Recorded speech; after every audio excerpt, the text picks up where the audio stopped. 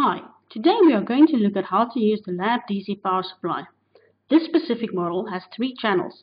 Channel 1 and 2 can be adjusted and channel 3 is fixed at 5 volts. You can see that these knobs, these output ports and this part of the display is associated with channel 1. These are associated with channel 2 and these last 2 output ports are associated with channel 3, which is the fixed 5 volt output supply. Before connecting anything to the power supply, I'm going to switch it on. This, however, does not mean that we are supplying power to whatever we connect to it. This is where the output switch comes in. If the switch is off and you can see the LED is off, it means that we are not supplying power to our circuit. This feature allows us to adjust the voltage and current limiter of the supply without the output being live. Always double check that your voltage and current is correct and that your leads are connected correctly before switching on the output. Now, this supply is only a voltage source. This can be confusing since we have knobs that can adjust both voltage and current. The voltage knob does exactly what you think it should do. It adjusts the output voltage of the supply.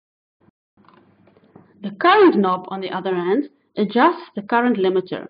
This is the maximum amount of current that can be output by this supply. The purpose of this feature is to protect our circuit from damage caused by short circuits. Now, for a short example, I'm going to go back to our small LED circuit of the breadboard video. I'm going to use channel 1, which is on this side of the power supply. First up, I need to connect my leads. The red lead I'm going to plug into the positive terminal and the black lead into the negative terminal. Of course, it doesn't matter what color we use, but in order to avoid confusion, we like to use this convention. Red being the positive wire and black being the ground. Please note that we connect the black lead into the minus terminal and not the ground terminal. So, now that we have connected our supply leads to the power supply, we can connect them to the circuit as well. We also need to adjust the voltage.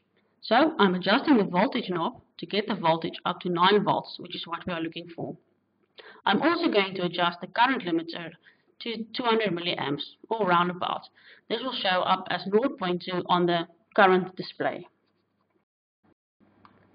After I've double checked that everything is connected correctly, I can turn on the output.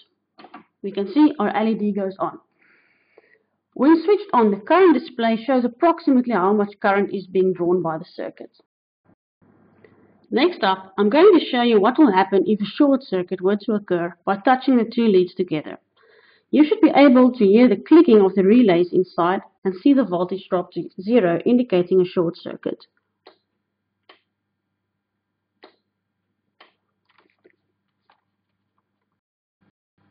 This then concludes our video on the DC power supply. If you have any further questions, please do not hesitate to ask a Demi or one of the lecturers. Thank you.